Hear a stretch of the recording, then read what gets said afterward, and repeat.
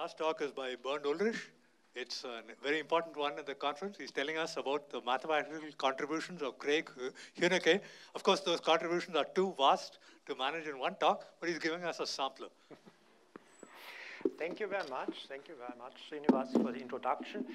And also thank you very much for giving me the opportunity here to talk about Craig's work.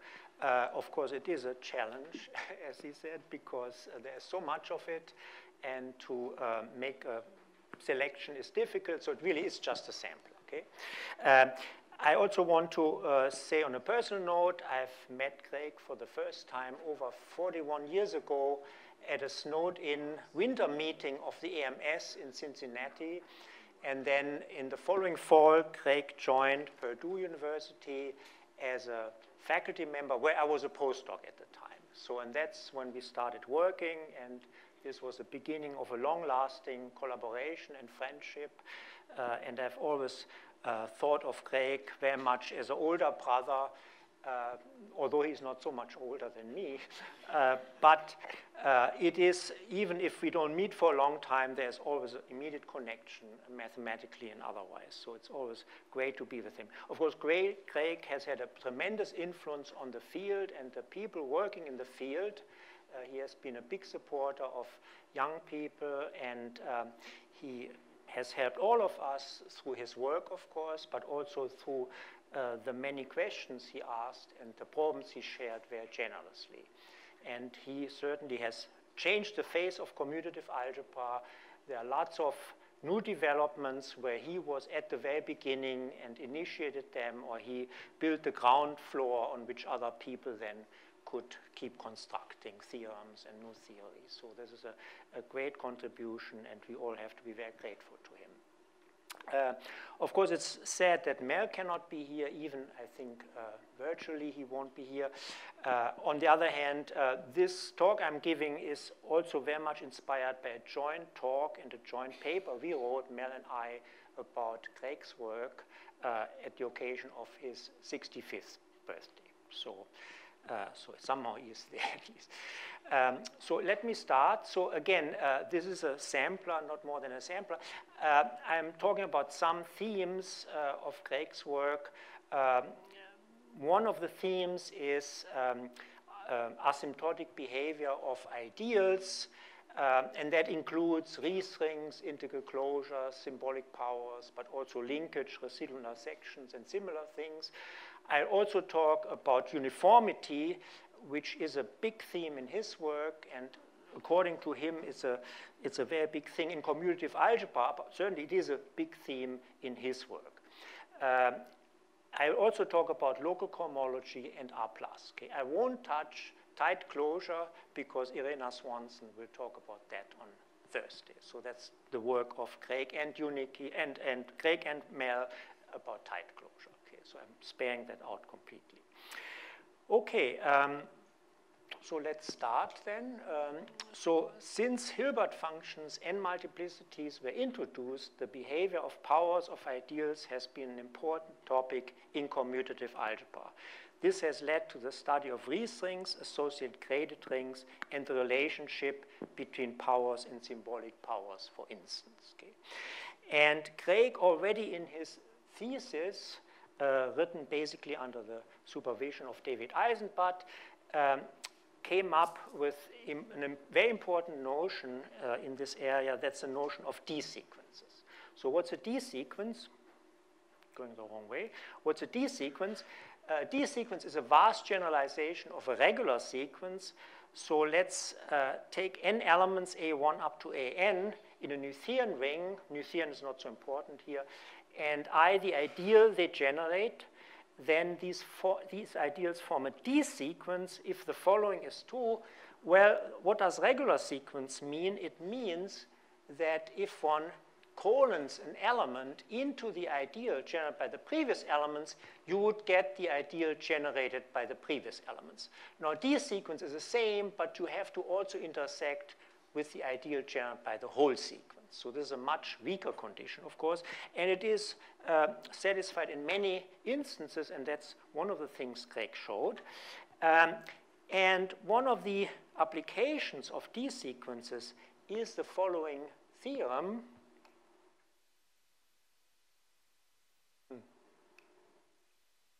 except the theorem doesn't want to come. Sometimes they don't, yes, too. It's stuck.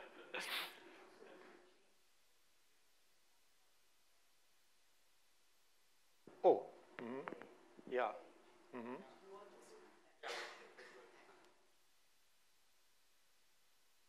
Well, there it is. Okay, no? That's it. Okay.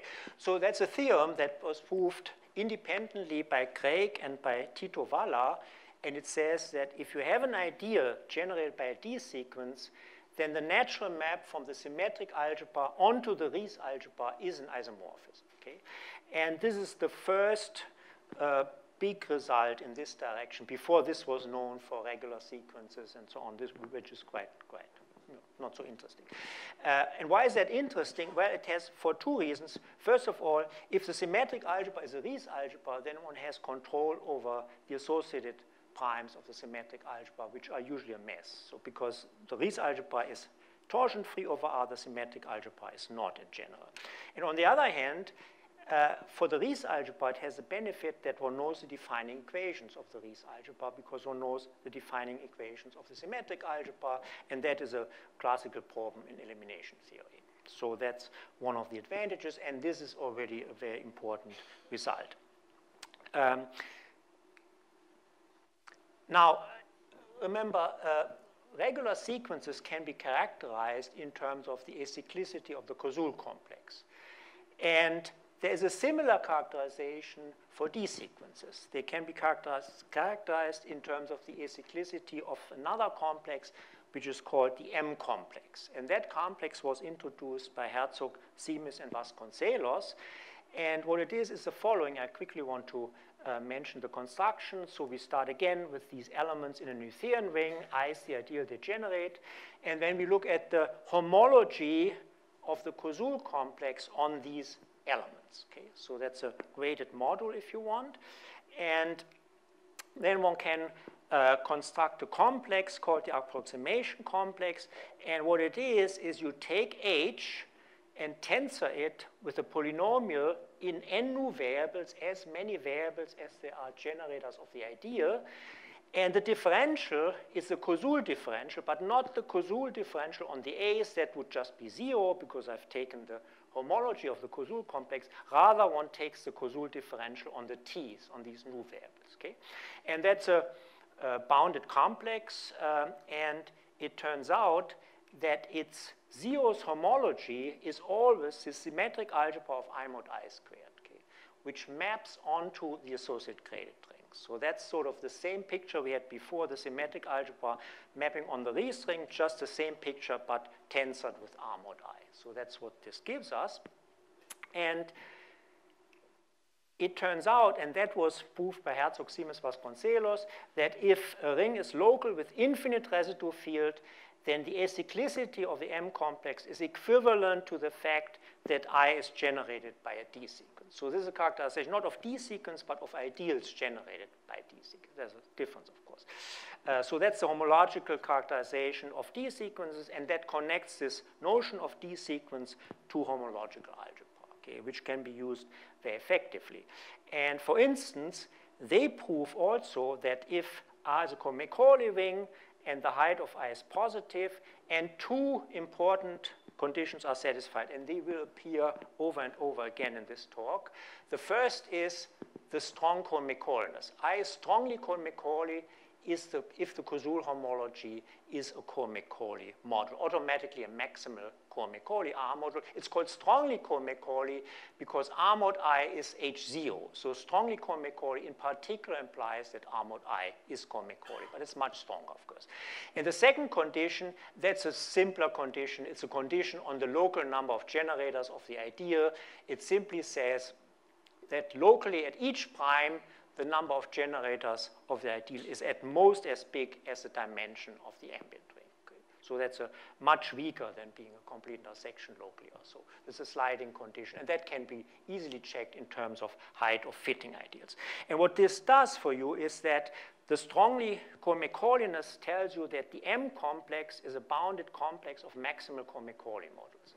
And this other condition tells you that locally, since the number of generators is small, the M complex can be replaced by a complex of a very short length.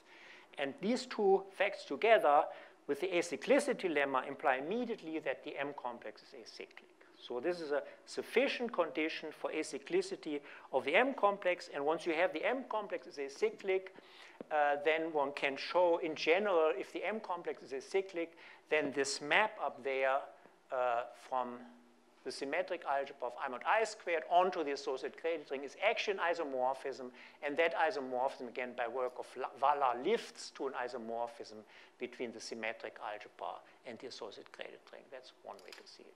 So acyclicity implies this isomorphism, and then the co-Macauliness of this associated graded ring, for instance, follows because now the M complex is an acyclic complex, and all the modules, they are maximal co-Macaulay modules. Therefore, by the depth lemma, this associated graded ring is co-Macaulay. And then, for instance, by work of Chung-Ikeda, the Ries ring also has to be co-Macaulay. So that's one way to say it. So this is really all one wants. In some sense, it's very important to know that these algebras, the Ries ring and the associated graded ring, are co-Macaulay. And it's also very important to know that the Ries ring is isomorphic to the symmetric algebra. So this is somehow the desired result. Of course, there are drawbacks. I'll talk about it a little bit later. Okay? Now, Craig proved similar results, not using this homological machinery, but using what he calls co-Macaulay D sequences. But he came up with very similar results, okay, with different methods. Okay? Now, the question is, the condition here, as I said, there are two conditions. One is sort of harmless, this condition on the local number of generators. The other is a subtle condition, strong co-Macauliness. And then the question is, which ideals are strongly co-Macaulay? How do you check? Do you have good examples? And this is where Craig comes in again. And this is where linkage comes in. So when are ideals strongly co-Macaulay? And this leads to the notion of linkage. Linkage or liaison has been used since the 19th century as a method for classifying projective varieties, in particular curves in P3, and then names are Max Noether, Cayley, Halfen, Gaeta, and many others. And here's a definition. Suppose R is a co-Macaulay ring, and I and K are proper ideals. Then these ideals are linked, and that's the symbol one uses. If there exists a regular sequence which has the property that K is the colon ideal alpha colon I, and for symmetry, I is the colon ideal alpha colon K. Okay? And from this definition, it follows immediately that alpha is in the intersection of I and K, and also that I and K both are mixed of the same codimension G. Okay? So, and this relation is symmetric, but it's not reflexive or transitive, and therefore one passes to what's called the linkage class, the equivalence relation generated by this. Two ideals are in the same linkage class or the same even linkage class if for some n or some even n, I can be linked to K by a finite sequence of links, n of them. Okay? And one says, that's a particularly interesting case, that I is Leachy if it is in the linkage class of a complete intersection. So the Leachy ideals are those which you can get from a complete intersection via iterated linkage. Okay? And that's an important class because these ideals can be arbitrarily complicated. On the other hand, they are somewhat well-behaved. They still remember that they come from a complete intersection a long time ago. So that's the advantage. And here are some examples. Perfect ideals of phi 2 are Leachy. This is basically the content of some of this classical work. Of course, they were talking about curves in P3, and then the condition is that these curves are arithmetically co-Macaulay if and only if they're Leachy. The same works for perfect ideals which are Gornstein of height 3. But it also works for other types of ideals. For instance, this ideal here, which is generated by the minors, maximum minors of a generic matrix together with the entries of this product. So a vector times a matrix. So this is a baby case of a variety of complexes. And this is also linkage. This ideal is also the defining ideal, by the way, of the associated graded ring of a generic perfect ideal of phi2. And those are examples of Leachy ideals. There are many more, and constructions how to get new Leachy ideals from old ones. But here's the theorem of Huneke. This is an amazing and very interesting result, and it's really one of the first results that prove really non-trivial properties of Leachy ideals. And it says that if we are in a Macaulay ring and I and K are ideals in the same even linkage class, even is important here, even is closer than odd, okay, because each ideal is evenly linked to itself, but it's oddly linked to something totally different, possibly. So then I is strongly Macaulay if and only if K is. So strong Macauliness is an invariant of the even linkage class. And in particular, since every complete intersection is strongly Macaulay and every complete intersection is linked to itself, so even odd doesn't make a difference, it follows that every Leachy ideal is strongly Macaulay. So all these ideals I mentioned before, they all satisfy the assumptions in that theorem about associated graded rings and Ries rings. So that's a very, very beautiful result and an interesting result. Then in joint work, we went on to study Leachy ideals, and not only Leachy ideals, to study other properties that are invariant under linkage in some sense. And one of those properties are the graded shifts in a minimal free resolution. So now take a homogeneous ideal, which is perfect, call it I prime, in a polynomial ring, look at the minimal homogeneous resolution of this ideal, of this, what happened? Wrong button, okay, as usual. We look at the minimal free resolution of this ideal. The resolution before the perfection has length g minus 1, where g is the codimension of the ideal. And now localize at the homogeneous maximum ideal. And the statement is, if the maximum of the last shift is at most the length of the resolution times the minimum of the first shift. So in other words, if the shifts don't go very fast, then for every ideal in the linkage class of I, even after localizing, and these ideals, of course, need not be coming from homogeneous ideal anymore. Any ideal, even in this localized ring, one can say that the number of generators of this new ideal cannot be smaller than the number of generators of I, and the type of R mod K cannot be smaller than the type of R mod I. So in other words, no matter what you do, you can never improve the ideal by even linkage, if this particular condition is satisfied. In particular, I cannot be Leachy, because if that condition is satisfied, then I would have to be a complete intersection, but complete intersections are ruled out by these numerical conditions. So such an ideal can never be Leachy. One should think of this as a negative result in some sense, a criterion, a necessary condition for being Leachy. So one can use that to show something is not Leachy, and one can use it also to distinguish linkage classes. Okay? And in particular, one can get from this quite easily the following, where we had seen already that there's only one linkage class of arithmetically Macaulay curves in P3, and this was known classically, not in this language, but this was known in the 19th century already, and also of arithmetically Gornstein curves in P4, but using this previous result, one can easily show that there are infinitely many, even smooth arithmetically Macaulay curves in P4, or arithmetically Gornstein curves in P5 that belong to different linkage classes. So the behavior is completely wild if you step up one dimension. And in fact, these various linked curves, they can even be obtained from each other by a linear automorphism of the projective space. So this way, linkage is very, very fine. Because linkage is very fine, one wants to look at a more general notion, and that's a notion of residual intersection. Okay?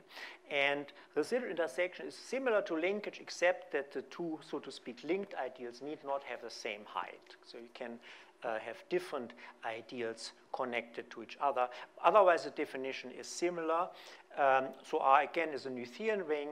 I is an ideal of height G. S is an integer at least G. And then one considers a proper ideal K, and such a proper ideal is an S residual intersection, where it needs to keep track of this S of I, if K is a colon ideal, J colon I, for some S-generated ideal J inside I, and the height is at least S. So the crucial point here, the crucial condition that makes this somewhat strong and rigid is that the number of generators of the ideal one colons into is less or equal to the height of the colon. Okay? You may be tempted to think that S is the largest possible height of this colon, but that's not true. There is no colon altitude theorem for colon ideals. In fact, this height can be arbitrarily large. And it's actually interesting when the height cannot be arbitrarily large, or what the height is, because that's related to integral dependence of ideals. It's also related to dimensions of secant varieties and so on. So there are various interesting connections to that. Now, assume, for instance, that I is Gornstein and I is unmixed, then it's easy to see that G residual intersection, so the case where S is smallest possible, namely G, the height of the ideal, is simply linkage. Okay? So this is a vast generalization of linkage. But notice the situation is very different, because if two ideals are linked, and if you are in a Gornstein ring, then R mod, and if R mod I is Comic-Cauley, then also the link is Comic-Cauley. That's a result proved by Peskin and Spiro. So in modern algebraic language, they reworked the classical theory of linkage in modern algebraic language, and that's what they proved. Okay? They also observed that this is not true if the ambient ring is only Comic-Cauley. So it doesn't work in a Comic-Cauley ring. And then the crucial observation of Craig was that if you're in a Comic-Cauley ring and you strengthen the condition of being Comic-Cauley to being strongly Comic-Cauley, then indeed the link is Comic-Cauley. Okay? That's a very crucial observation because of the following. It allowed him to prove a theorem, which is a very surprising theorem, because in general, it's a theorem about residual intersection. Of course, in general, residual intersections, no matter if your ideal is Comic-Cauley, residual intersections need not be Comic-Cauley anymore. They can be badly mixed, and all kinds of strange things can happen. But nevertheless, he can show the following.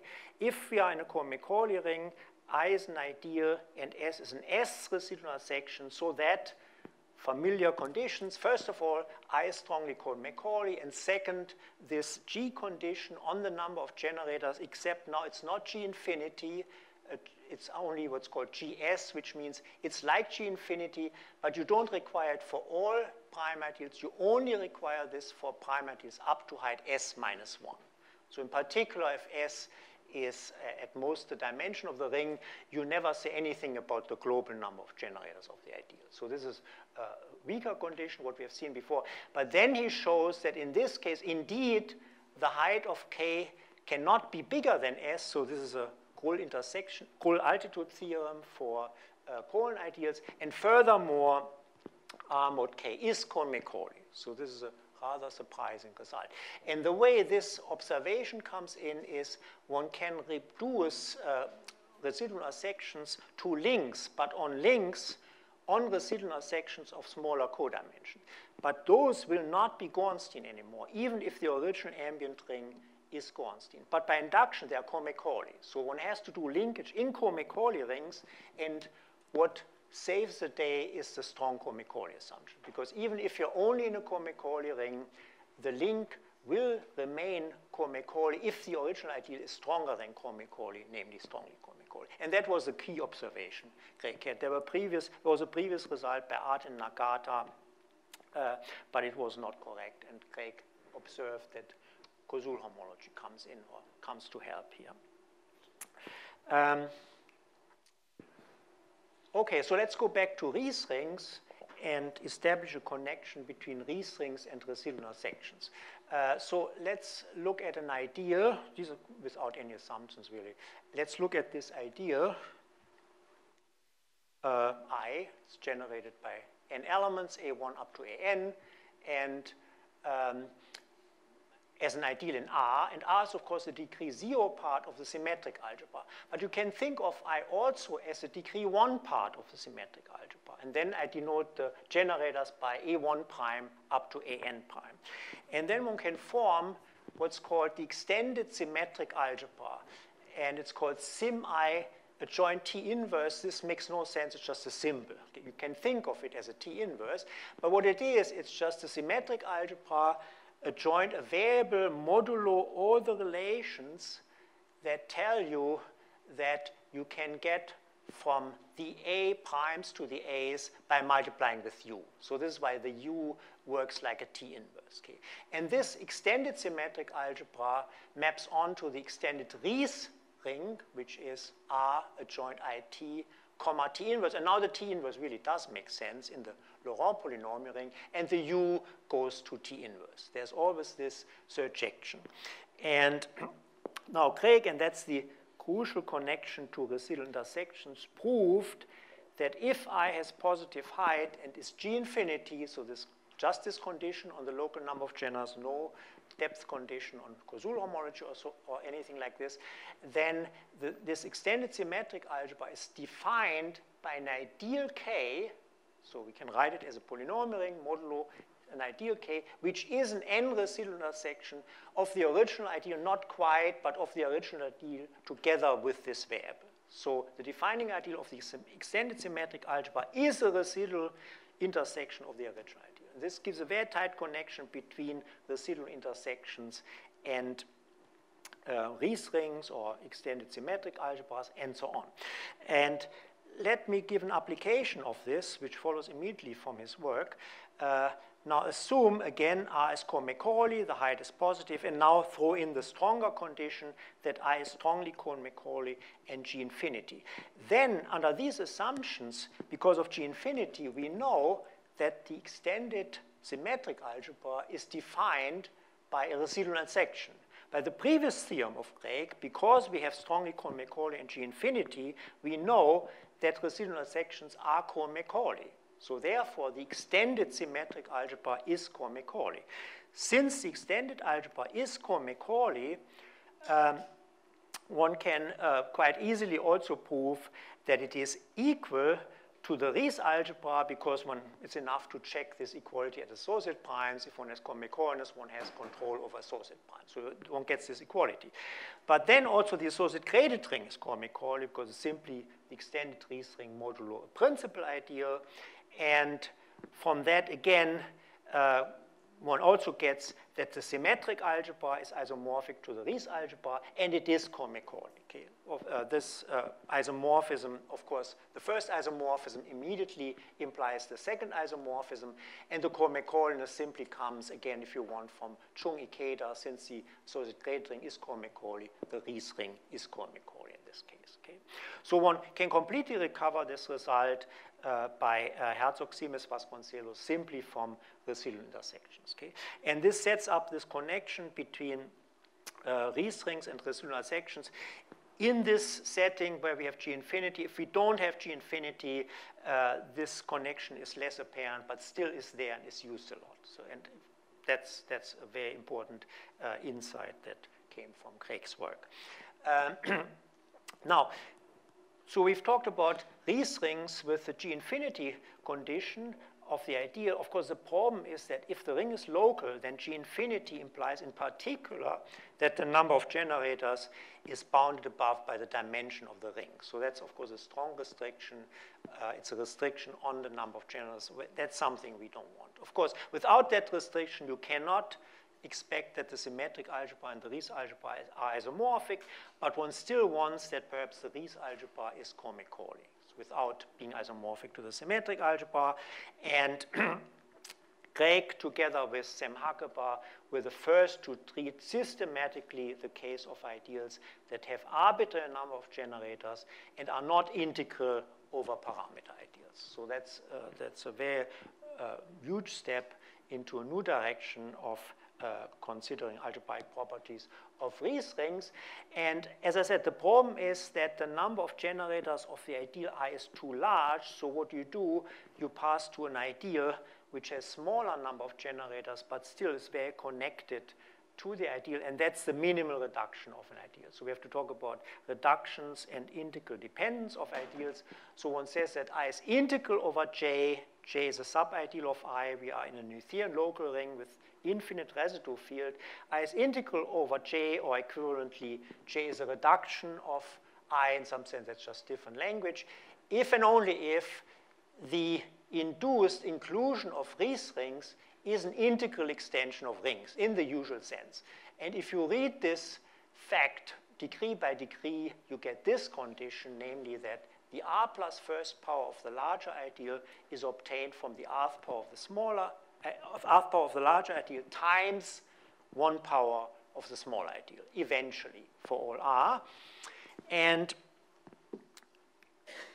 the smallest such r where this works is called the reduction number of I with respect to J, and it is written in this way. Okay? So in some sense, a reduction is a simplification of the ideal, and the reduction number measures how far the two ideals are apart from each other. And then one wants to look at minimal reductions. A reduction is called minimal if it is minimal with respect to inclusion. They always exist by work of Northcott and Ries.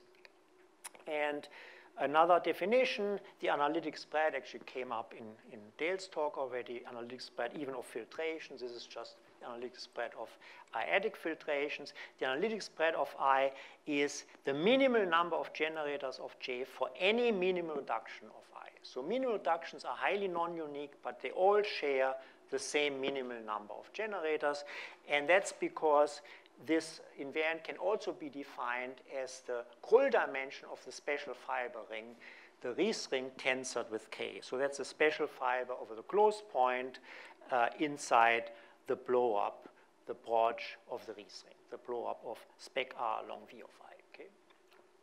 And from this definition, it's clear that the analytic spread is bounded above, first of all, by the dimension of R, but also by the minimum number of generators of I.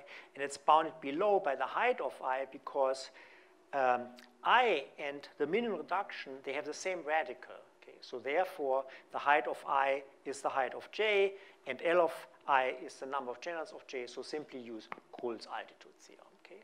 But now here we are, now we have a new ideal J, which satisfies this condition we didn't have before, namely that the number of generators is bounded above by the dimension of the ring. So if I replace I by J, then the number of generators is bounded above by the dimension of the ring R, so one could maybe hope one has some information about the Ries ring of J and then goes back to R if the reduction number is small enough. And in fact, Craig and Sam were able to implement that.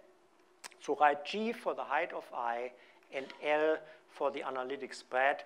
And if the analytic spread is, as I said, it's at least G, if it's equal to G, the case is kind of trivial, well understood. But if not, the first case to consider is the case where the difference between L and G is at most 1 or equal to 1. That's called analytic deviation 1. And in that case, they prove what one would like to have. Again, the assumptions are R is a Cohen-Macaulay ring. Let me go to the next, sorry. R is a Cohen-Macaulay ring. R mod I is almost Cohen-Macaulay, means at either the depth is the dimension or at most 1 worse. The height is at least 1. I is a complete intersection, local in codimension G plus 1. And L, that's the crucial assumption, is at most G plus 1. And then the reduction number of I with respect to some minimal reduction is at most 1. And from that, they get that the Ries ring and the associated graded ring are Cohen-Macaulay. So, but notice there is no condition on the number of generators of the ideal I. And they have a similar result for G plus 2. One has to strengthen the conditions a little bit, but that's what they prove. Now, I should say that meanwhile, this generated a lot of activities in the first half of the 90s. Many people worked on this. And eventually, the case of arbitrary analytic spread was solved, and the proofs were different, and so on. But the main point is that, again, Craig, and in this case with Sam, they were at at the foundation of this, that they were the first ones who started with. Maybe people never would have picked up this or dared to pick up this problem. I mean, their proof is very, very complicated, say, but things got much simpler as time went on, but that's not the point. I mean, they were the ones that started this. And of course, in general, one has to impose conditions on the reduction number. One has to also impose some conditions on depths of powers or Koszul homology. One just doesn't get away with these basic conditions. And but still, this is the way it went. In both cases, also interesting to observe that J colon I is a residual intersection. So there is, again, this connection still to residual intersection, although the proofs don't go quite directly in terms of translation from one to the other. Okay, let me now also talk briefly about the core. I had mentioned that in general, minimal reductions are highly non-unique, and to remedy this, one looks at the intersection of all reductions. That's called the core of an ideal.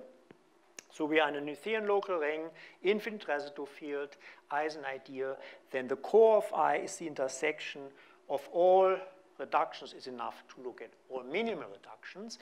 And this was introduced by Judy, Sally, and Rees and Sally.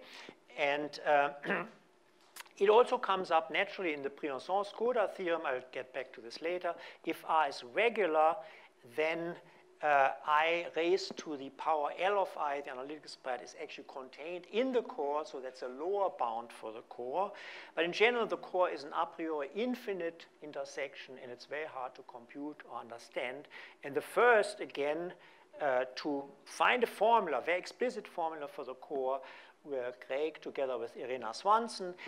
This is now in a two-dimensional regular ring. I is an integrally closed ideal. So we have the Zariski theory of integrally closed ideals in regular rings. And then they prove that the core of I is I times the second fitting ideal, or J squared colon I. So the core, which is an infinite a priori intersection of ideals, well, in this case, not, but in general, it could be an infinite intersection, then can be expressed in terms of a single reduction. J is a single reduction. J is one minimal reduction. Again, this was vastly generalized, but this is really the ground floor. So, so that's a very, it's also very not an easy proof at all. So now let me pass to the other topic, namely uniformity. So uniformity in Noetherian rings. So here's a quote from Craig Huneke: behind the obvious finiteness condition in Noetherian rings, there lie many deeper and hidden types of finiteness which come to light in terms of uniform behavior. Okay?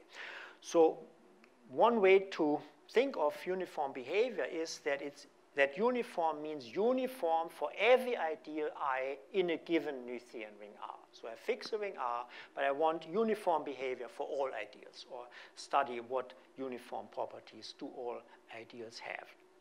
And a typical example, and one that also inspired Craig, as far as I understand, is the following. Suppose we are in prime characteristic, then a test element from tight closure theory has such a uniform property, namely it multiplies the tight closure of any ideal into the ideal. Okay. So in other words, it's a uniform annihilator of the module I star modulo I, regardless of what I is. And that uniformity plays a very important role in tight closure theory. Here I will focus on Craig's work on uniformity related to the Artin-Ries theorem, integral closure filtrations, and symbolic power filtrations. Okay?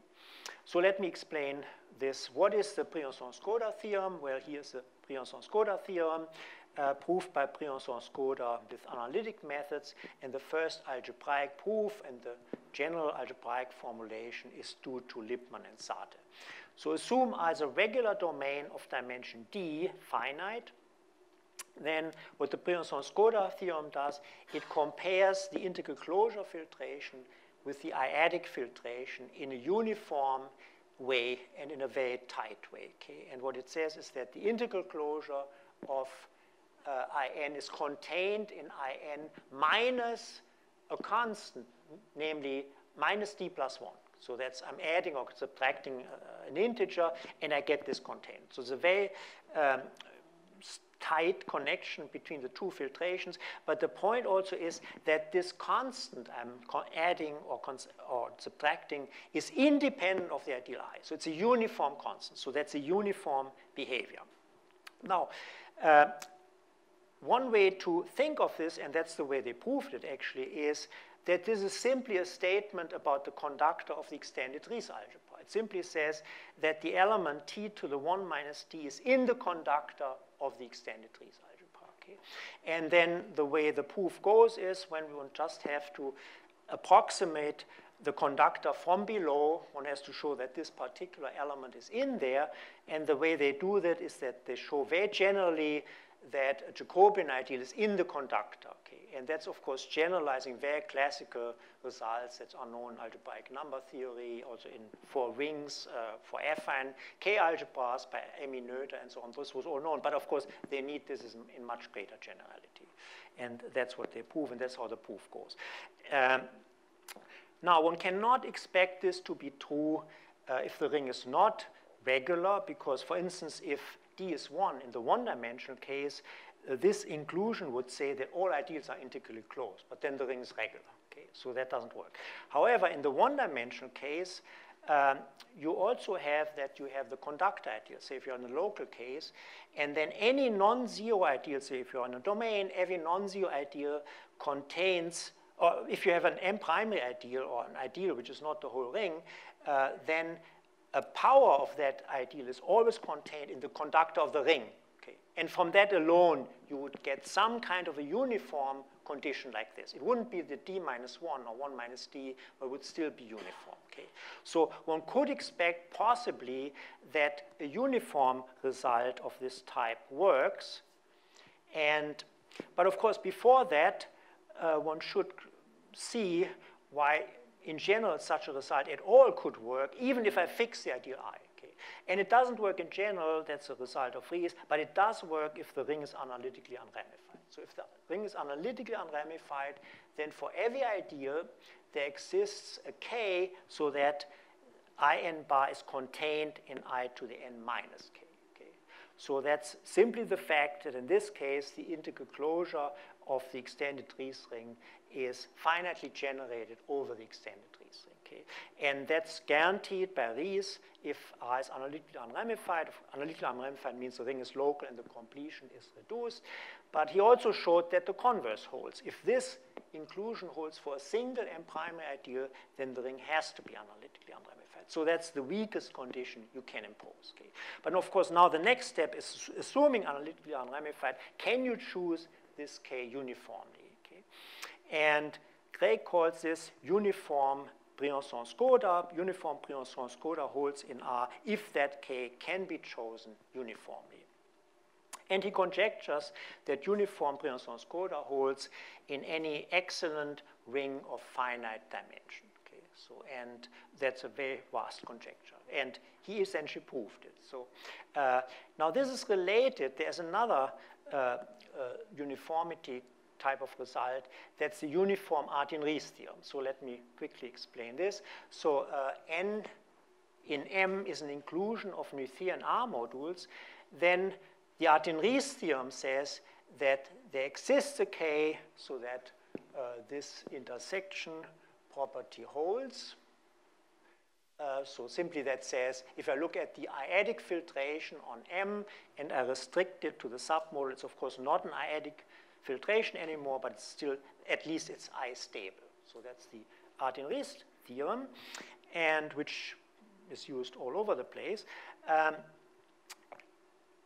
Now, what about, sorry, this is a typo. I shouldn't have said it.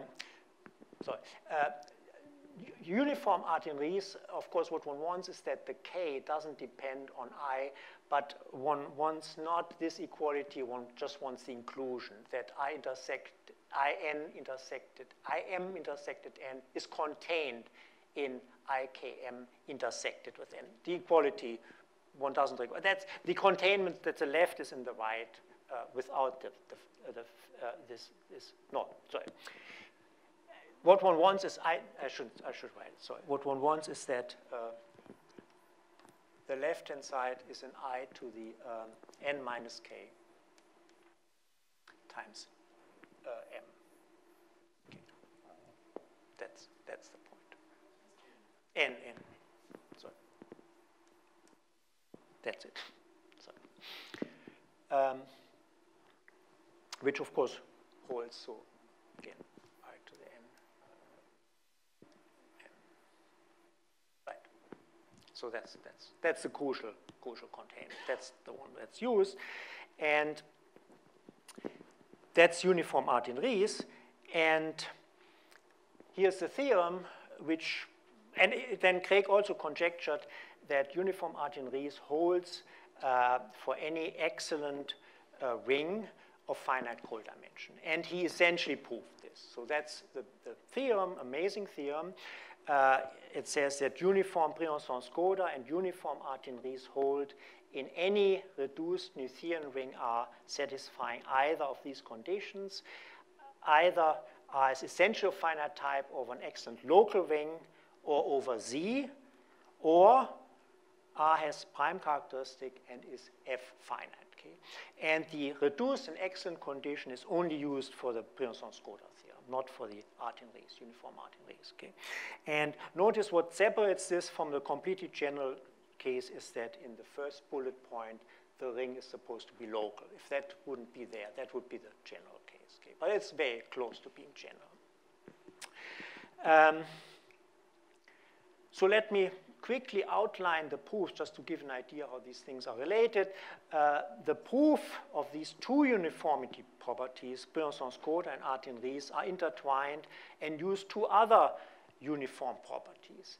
And the first one, I just call them uniform conductor elements, because that should really remind you of the proof of the Briançon-Skoda theorem, because it relates to conductors, and what you want in the end is to find uniform conductor elements for extended Ries rings, regardless of the ideal. Okay?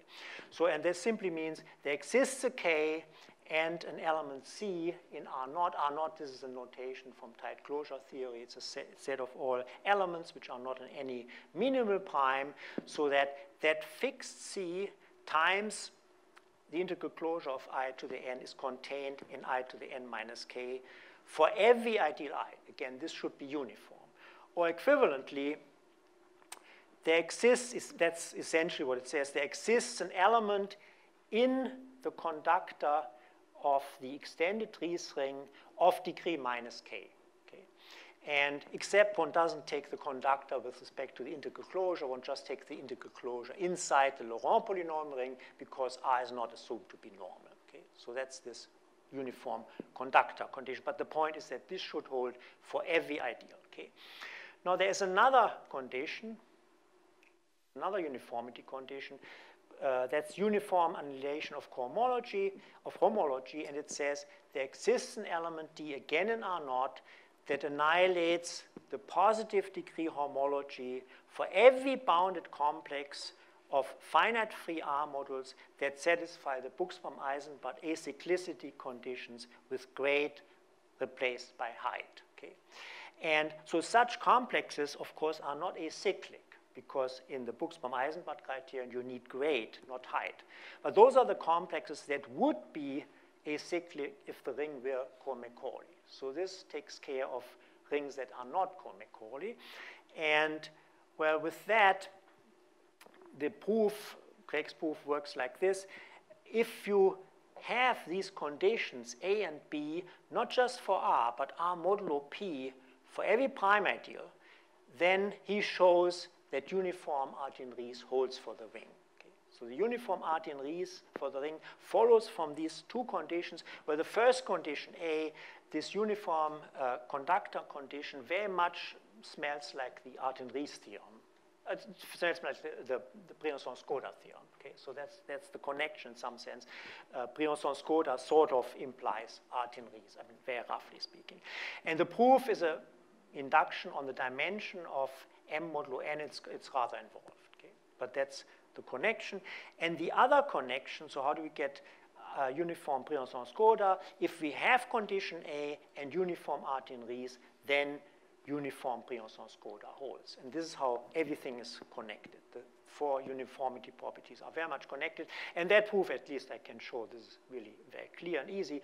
So for every idea we have that C times the integral closure of In is in I to the n minus k, that's simply by part A. But this ideal is also in the principal ideal generated by C. So therefore, I can intersect with CR. And this works by A and for every I without any restriction on I uniformly. But then I can use, this is now a condition that looks like uniform Artin-Ries, this version here, and we apply this to the case where M is the ring and N is the ideal generated by C, and then we get that this intersection is in C times I to the n minus k minus some k prime, and by uniform Artin-Ries.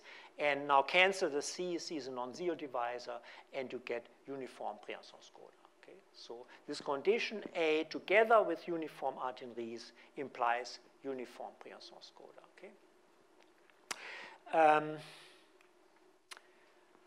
That's what I want to say about uniformity. Let me pass to symbolic powers. Again, I'll come back to uniformity at the end of that.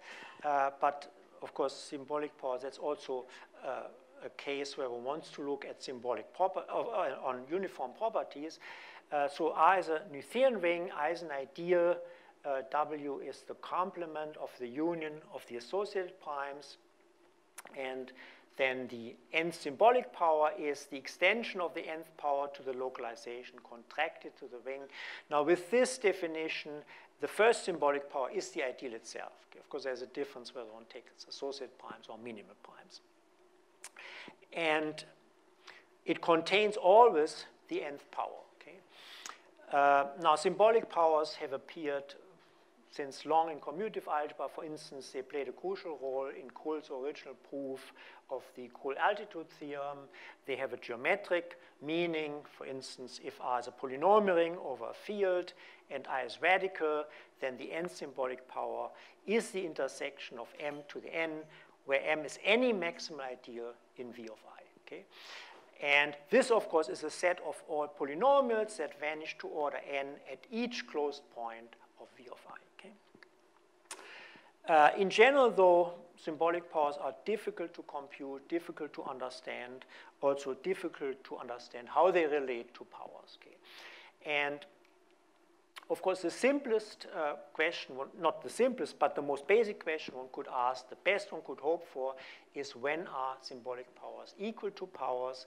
And there is a nice observation by Craig that if this holds, say, suppose there are no embedded associated primes, then this implies that locally at every non-minimal prime, the analytic spread is strictly less than the height of the prime. So that means the analytic spread cannot be maximal. The analytic spread is always less or equal to the height of the prime, but the equality has to be strict. So that's a very strong condition. And interestingly, and that's together with David Eisen, but the converse holds if the associated graded ring is Cohen-Macaulay. Okay?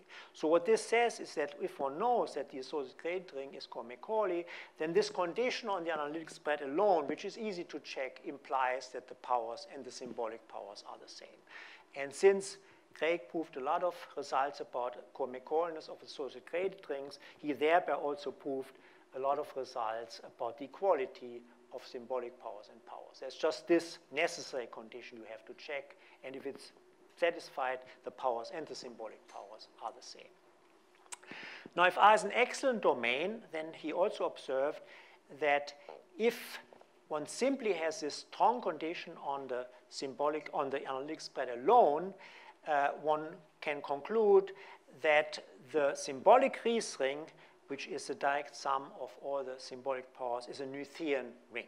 Okay? So it's not necessarily equal to the Ries ring, but it's at least a Noetherian ring. In fact, it's even a Noetherian module over the Ries ring. That's even stronger, okay? So that's one condition one gets. And in general, he has a lot of work on when this symbolic Ries ring is Cohen-Macaulay without this strong condition on the analytic spread. And that is interesting because, for instance, if we are in a Noetherian local ring and I is a one-dimensional prime ideal, then the Noetherianness of the symbolic Ries ring implies that the ideal is a set-theoretic complete intersection. And we had talks about this. So for some time, this was a very active subject, and Craig contributed greatly to that. Now, so that's this question, when the symbolic algebra is Noetherian in general makes sense. And what I said, it implies set-theoretic complete intersection in the one-dimensional case. Now, in general, okay, powers and symbolic powers are not the same. The best one could hope for is a comparison, and perhaps a uniform comparison between ordinary and symbolic powers. And there was a result by Ein, Lazarsfeld, and Smith, which gave a very tight, uniform comparison between powers and symbolic powers for reduced ideals in regular rings, essential finite type, over a field of characteristic 0. And this result, and they used asymptotic multiply ideals, and this result was greatly generalized by Hoxha and Huneke to the case of any regular ring containing a field, for instance. And they also treat the case where the ring is not regular. And here's the statement. So R is a Noetherian ring containing a field. I is an ideal, and H is the maximal height of an associated prime of I. If R is regular, then this symbolic power of I to the Hn is contained in I to the n. So again, a very tight bound. So it says in particular that the symbolic topology and the ideal adic topology are linearly equivalent, but that this factor H is actually uniform. Okay? It's only can be bounded, for instance, by the dimension of the ring, if the dimension of the ring is finite. Okay? And of course, one has to take at least something like a linear function where the coefficient of n is not 1, because if, as before, you would just take n plus a constant, that wouldn't work, because it would imply the symbolic Ries ring to be integral over the Ries ring, and then that's a very special case. So in general, one cannot expect that. So this H has to be at least, so n plus a constant would not work. Okay? So you have to take at least a constant times n. So that's the gist of it. That's the best one could expect for. And if the ring is not necessarily regular, but you're in a setting where you can talk about a Jacobian ideal, then if you multiply the left-hand side with the n plus first power of that Jacobian ideal, you still have the containment. Okay? And the proof is via reduction to prime characteristic. And there they show that the nth power of the Jacobian ideal times that symbolic power is contained not in I to the n, but in the tight closure of I to the n. Okay? And that immediately gives the case of the regular ring, because in a regular ring, the Jacobian ideal is the unit ideal, and the tight closure of any ideal is the ideal, so that does it. And for 2, one uses that the Jacobian ideal can be generated by completely stable test elements, which means that if we multiply this inclusion by J, then the right-hand side is actually contained in I to the n, and that finishes the proof. Well, maybe I skip this and go immediately to the uniformity questions. So again, this is the simplest version of the Huneke-Hochster theorem. As a regular ring containing a field of finite, and the ring has dimension d, which is finite, then I to the symbolic power dn is contained in In for every I. So that's the uniformity. So this d, this coefficient, only depends on the ring, not on the ideal. That's simply because whatever this H was in the previous theorem is always bounded by the dimension of the ring. And the question then is, can one generalize this to rings which are not regular? And just forgetting even about uniformity, one could ask, is there such a constant K for a given ideal so that this inclusion holds? So that is sort of the analog of the Ries theorem, but now for the symbolic power filtrations. And indeed, that's true by a result of Swanson. For instance, if R is normal and excellent, then that can be done. Okay? And then the question, of course, is when can one choose this K uniformly? And this is a theorem of Huneke, Kratz, and Validashti, and they prove indeed one can. And the main condition here is that the ring has an isolated singularity. That's the restricting condition. So R is analytically irreducible, Noetherian local, and it has an isolated singularity. And then two conditions that should remind you of something I said before. R is essentially of type, finite type, over a field of characteristic 0, or R has prime characteristic and is F-finite. And then indeed, there exists a uniform K so that the Knth symbolic power is contained the nth power for every prime ideal at least. Okay? So the proof uses, and that's why these assumptions look familiar, uses the two uniformity results I mentioned before, the uniform Briançon-Skoda and the uniform Artin-Ries, which hold in this case by the previous theorems. But it also requires new uniform versions of Chevrolet's theorem and many other things. And this is still an open problem in general, but Craig and lately with Dan Katz, they have done work. They considered, for instance, finite abelian extensions of regular rings, and under suitable additional conditions, there they can still do that. I think I had some more things, but maybe it's better to stop at this point.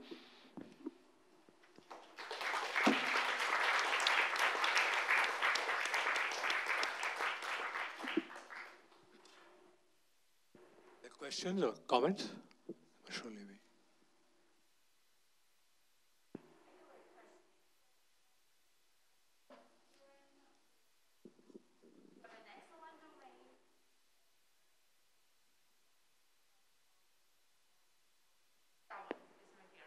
This one?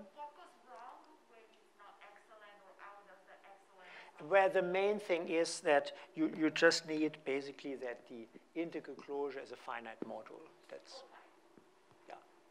Again, excellent is a little bit overkill, but you know, that's what you need.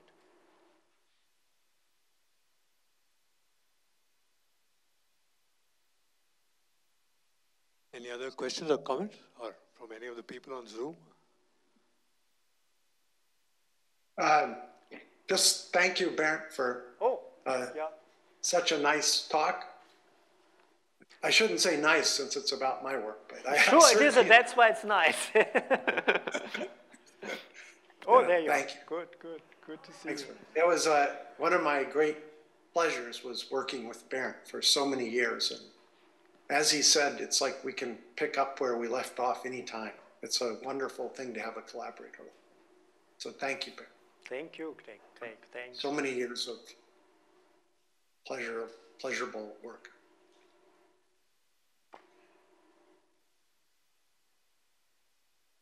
Let's thank Bernd and Craig also for the comment.